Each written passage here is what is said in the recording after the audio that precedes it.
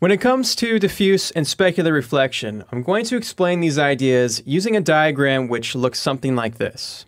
On the left-hand side, we have 100% diffuse behavior. On the right-hand side is 100% of a specular reflection behavior. And this surface is just imaginary for the time being. In the middle, we have this eye, and that might represent the eye that we see things from. Or it kind of looks like a little Illuminati eye, but whatever you want to imagine for that. Now here's the explanation that you've probably heard before. When it comes to diffuse reflection, we have all of these variations in the surface. And as light hits these variations, what ends up happening is that light goes in all direction, and that determines the diffuse behavior. And then on the specular side, the thing which makes it specular reflection has to do with how smooth that medium is. And if it's a smooth medium like this, then we have a clean reflection. However, this is wrong. And as a matter of fact, if you think of it this way, you're going to run into a lot of confusion once you run into the roughness parameter inside of any shader that you're working with. And so this isn't what's actually happening. And if you don't believe me, think about this for a second. If you were to take a plank of wood and polish it so finely that the surface of that plank of wood down to the atomic level was about this smooth, you would still never get pure specular behavior. It would never behave like a mirror, no matter how much you polished that plank of wood. And so because of that, this model, this way of understanding light is incorrect. Instead, it's better to imagine the surfaces at an atomic level. After all, the atoms which make up everything in the world, they're the ones that actually re-emit light as it hits them. And so if we imagine a bunch of atoms, and on the left-hand side, we still have purely diffuse behavior. On the right is still a purely specular behavior. This is a better start to understanding what's going on. Now, as light hits these individual atoms, three things could happen. That light could be reflected through reflection, it can be absorbed, or transmission can occur. And that basically means that the light goes through the medium. So, in this case, we're talking about diffuse and specular reflection. And so we are in particular talking about this behavior. How does light reflect off the atoms? Now, notice that we don't actually ever reflect light off of atoms. What actually happens here is that the photons which hit these atoms will excite the atoms. And the atoms, with their electrical charge, will be disturbed. And so try to imagine these atoms sort of vibrating, and the vibration of these atoms is altered, and so the actual atoms try to get back to their normal states, and through that vibration, it sends out more light. And that's basically what reflection does. Light hits it, it excites the atoms re-emit the lights as photons. And so that is what happens when something is reflected. Okay, so with that in mind, this is what's happening when we see diffuse behavior. Light enters into the medium. The medium is a collection of atoms, but these atoms may not be very tightly packed together.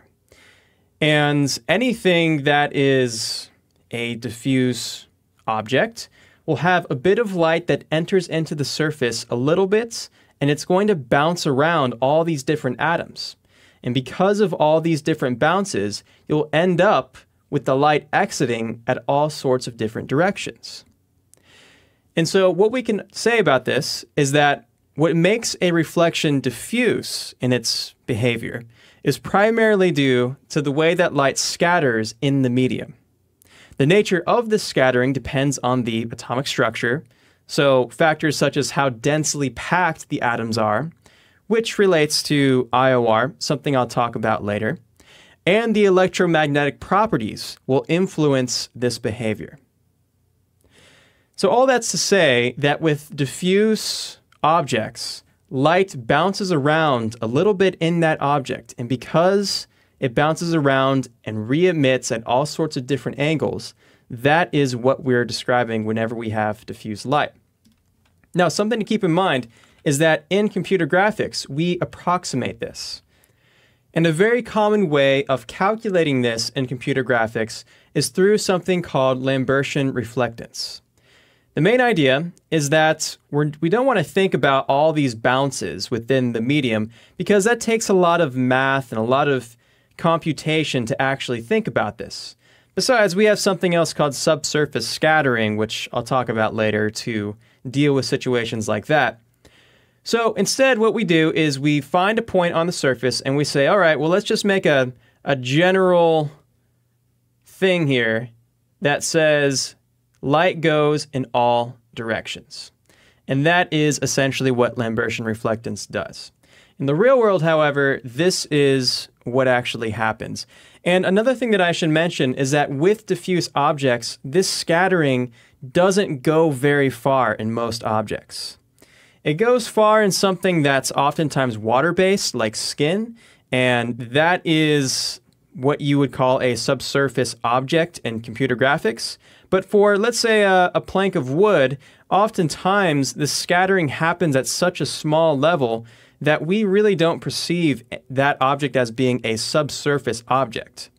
But technically speaking, in the real world, all diffuse light behaviors are technically subsurface because of this bouncing effect that happens within the medium.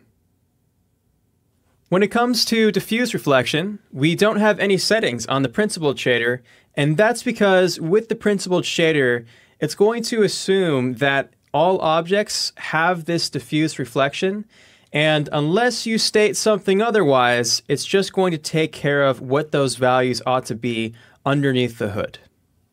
And so depending on what render engine you're using, sometimes you have access to the diffuse weight, sometimes you don't.